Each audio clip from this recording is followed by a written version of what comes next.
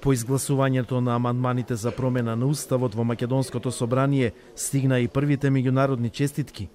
Грчкиот премиер Алексис Ципрас разговарал и му честитал на неговиот македонски колега Зоран Заев за успешното завршување на процесот на ревизија на уставот, врз основа на договорот од Преспа, соопшти од кабинетот на Ципрас.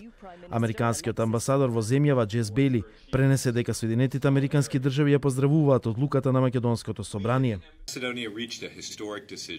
Your parliament voted to adopt constitutional changes required to implement the Prespa agreement with Greece. The United States welcomes the decision of your elected leaders. When the process is completed with the ratification by Greece, this agreement will finally resolve the name dispute, which for too long has prevented the citizens of Macedonia from realizing their goals to join NATO and the EU. I commend your leaders in government and in parliament for their vision, their courage, and their persistence in pursuing a solution and for putting Macedonia's long-term strategic interests first.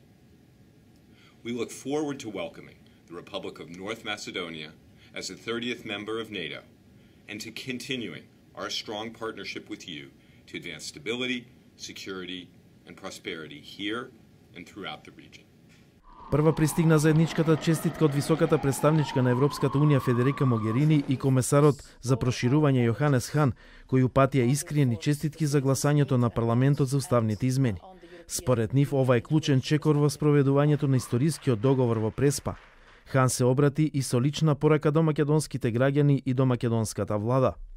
To a dispute of 27 years between two countries.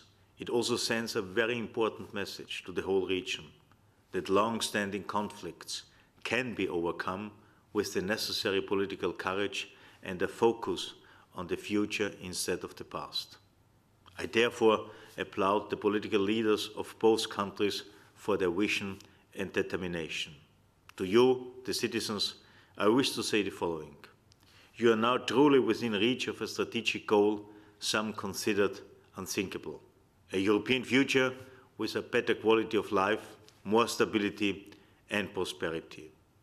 Пристигна и честитка од генералниот секретар на НАТО Јенс Столтенберг до премиерот Заев.